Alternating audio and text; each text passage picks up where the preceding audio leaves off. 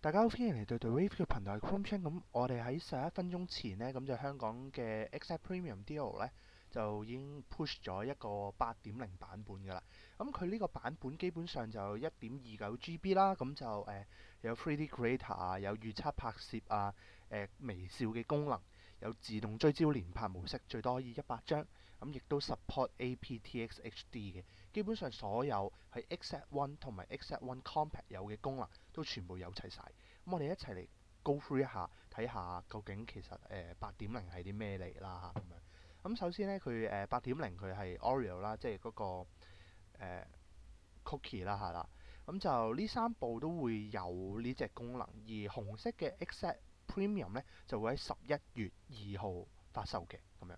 哇！佢有 3D Creator 啦，咁就有好多唔同嘅模式，咁就可以掃描分享各類啦嚇。同埋有一個新增咗嘅追焦連拍功能，就最多100張，咁你就可以不停喺度影相咁樣，咁就會直接你可以 export 一條影片出嚟添，甚至係啦。咁亦都新增咗一個捕捉微笑嘅預測拍攝功能啦，咁樣就可以影到4幅微笑嘅相片啦，咁樣。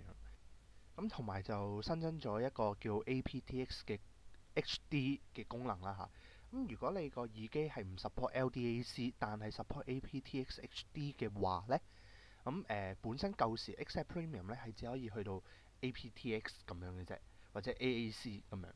咁而更新咗之後呢，咁你就會有一個 aptX HD 嘅一個功能啦，咁就可以加強嗰個音質，改善啲咁樣。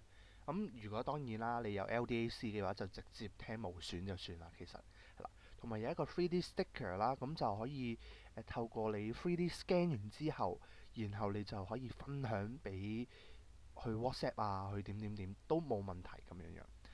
咁8.0嘅一個叫做 go through 啦，同埋一個叫提醒嘅即係 video 就去到咁多。多謝大家收睇 TheWave 嘅頻道，咁我哋下次再見啦，拜拜。